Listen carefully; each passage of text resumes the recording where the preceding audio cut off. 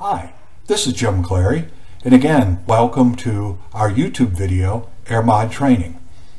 In this video, Sarah will first describe the input file, then we'll give you the opportunity to pause your computer while you get to your modeling example directory and get ready to execute it, and then you can follow her along as we go through the execution using that input file to generate an input file that will be used later on in the AERMOD system. Just one quick reminder, you'll see that the explanation of the input file can get rather detailed.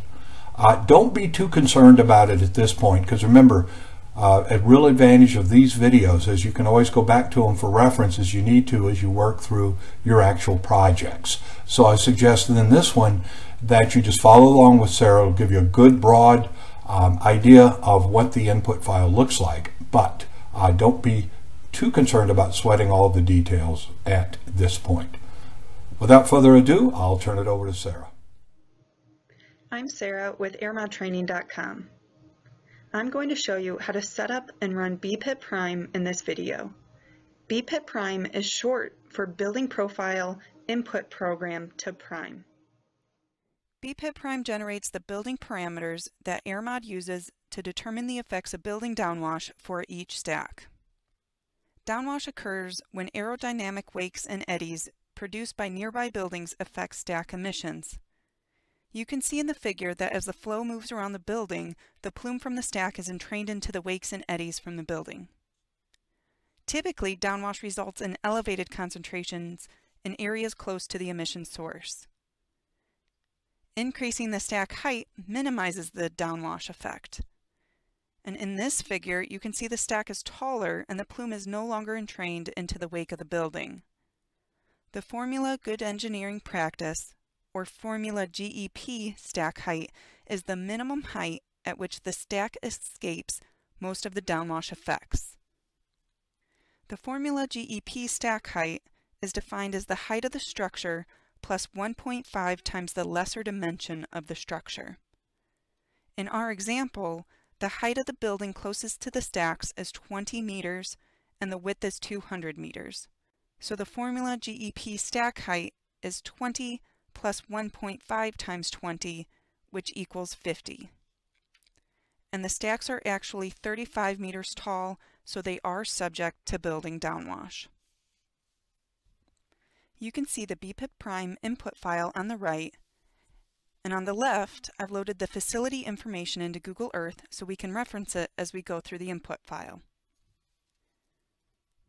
So the first line of the input file is the title, and the second line is the process. This is a 1 to 2 character flag, and P specifies that the output values will be input into the prime algorithm within the AERMOD dispersion model. The third line is where you specify the input units, and then you follow it by the conversion factor needed to convert the listed units to meters. The fourth line specifies the type of grid you are using. In most cases, you will list UTM-Y, which specifies that you want to use a UTM coordinate system. And the second variable listed here is the direction of plant north. The fifth line specifies how many buildings you are going to process. In our example, we have 3 buildings. The first building we're going to define is the building that is closest to the stacks. This building has 2 tiers, and each tier has 4 corners. For each building, the first line is going to contain the building name, then you list the number of tiers the building has, and then you list the base elevation, and you can list the actual base elevation here, but we set this value to 0 because we are going to assume all buildings and stacks have the same base elevation. The next line will contain the number of corner points for the first tier, and then this is followed by the building height. So our first tier here has a building height of 12 meters. So in the next lines you define the corner points in UTM coordinates. So we are listing the corner points of this lower tier here. So next we follow it by the second tier. Again, list the number of corner points followed by the building height. So in this case, our second tier here has a height of 20 meters. And then it's followed by the UTM coordinates that make up the corners of the second tier. So in our case, it will be these 4 coordinates here. That completes building 1. Next, we will define building 2. This is the building on the east side of the facility, and this building has only 1 tier. So going back to the input file, this is called build 2. It has 1 tier, and the base elevation is set to 0. This is an L-shaped building, so there are 6 corner points, and this building has a height of 10 meters. So then next you list the corner points of the building, which are these here.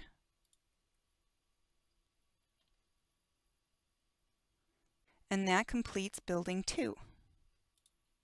Next, we're going to define the circular fuel storage tank.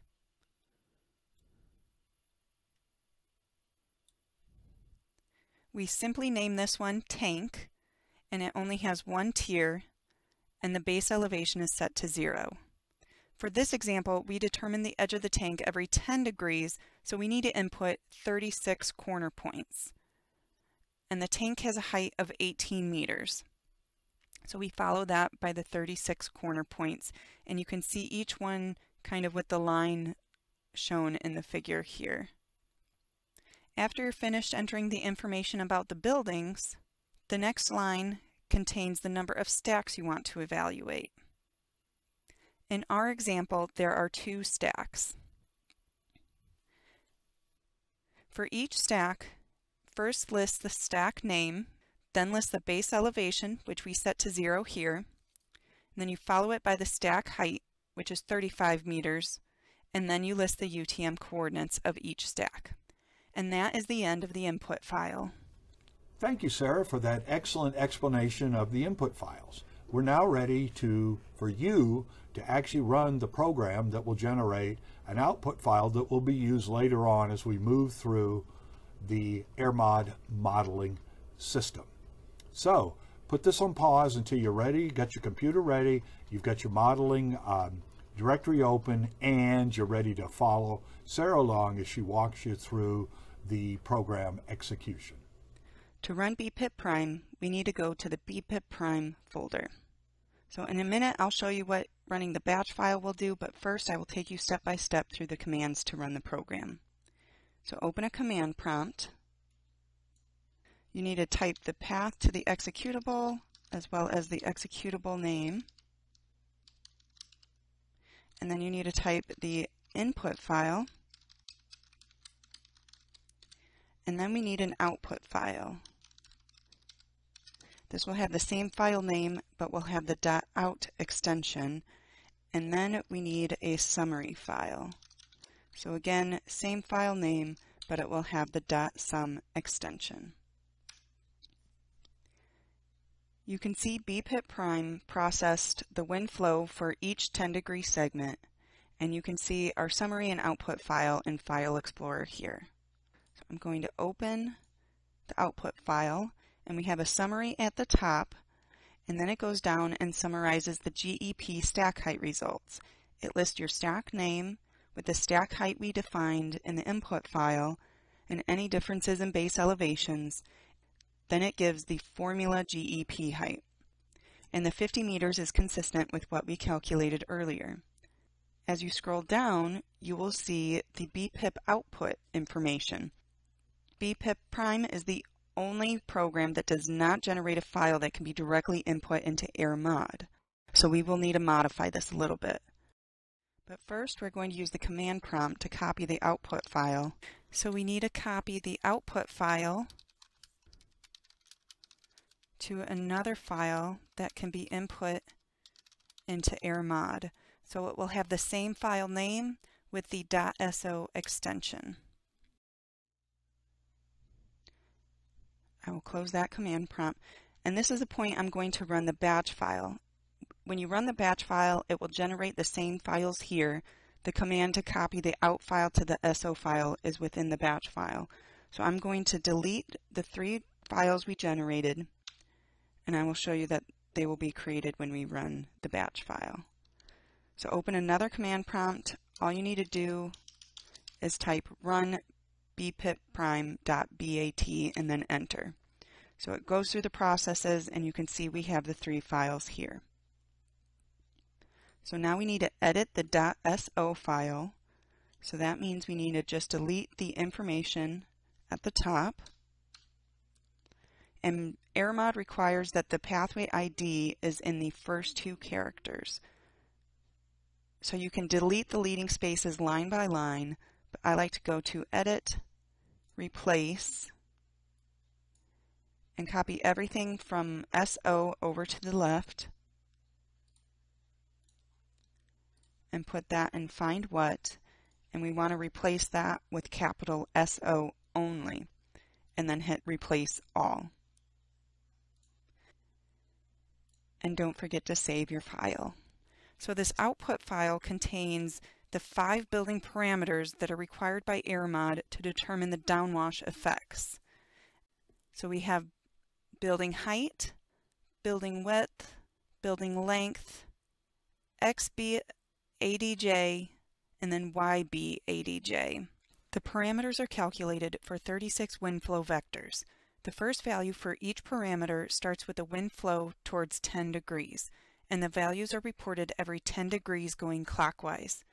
It is important to note that the wind flow vector for calculations in BPIPPRM are based on the direction towards which the wind is blowing, while traditional wind directions are determined by the direction from which the wind is blowing. I'm going to show you what the 5 building parameters are using Google Earth. For this demonstration, we're going to focus on building 1 and stack 2. We're going to assume the wind flow is towards 70 degrees. With this flow, the stack is not affected by the second tier of the building, so we can exclude the second tier from our demonstration. BPIPPRM determines the projected building size depending on the direction of the flow. For this situation, the projected building is shown in green. BPIPPRM will use this building to calculate the building parameters. The building width parameter is the projected width of the building that is perpendicular to the flow. The building length parameter is the projected length of the building along the flow. The building height parameter is the maximum tier height. To determine the last 2 parameters, we need to determine the center point of the projected building width on the windward side. This is marked by the black dot, and the black line shown here is parallel to the wind flow.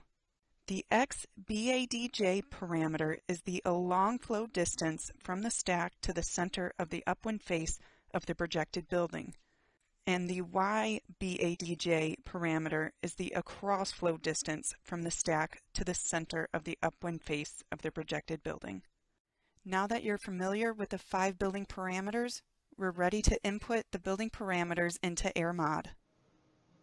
If you run into a problem with any part of your AERMOD modeling project, we offer online AERMOD training help that you can purchase from aermodtraining.com. During our session, you'll be able to ask us any question related to your AERMOD modeling project. And please don't forget to subscribe to our YouTube channel, AERMOD Training, so you'll be notified when we upload any new videos. That's all for now. Thanks for watching.